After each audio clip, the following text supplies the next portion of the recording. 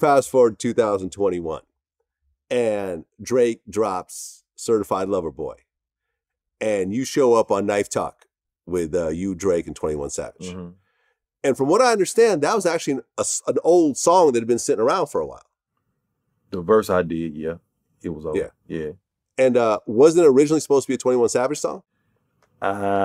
It was originally, I think, supposed to be, but it was Metro had the song. And, hey, man, like I said, there again, a Drake blessing, you know what I'm saying? At the very end, you go, made so much money off of dummies. Did you actually rap longer and they kind of just echoed it out? It was a little longer. Yeah, it's like maybe, I think it's 4 or 6 more lines in there. But I mean, you know, however Drake wanted to do it, man, it's fine, you know? I like the way he ended it. It was hard to me.